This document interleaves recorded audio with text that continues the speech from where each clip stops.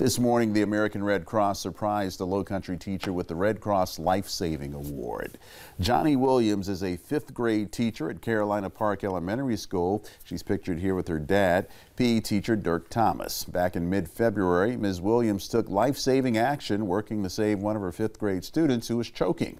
The Red Cross says the award goes to any individual who shows extraordinary personal action to prevent and alleviate human suffering in the face of emergencies.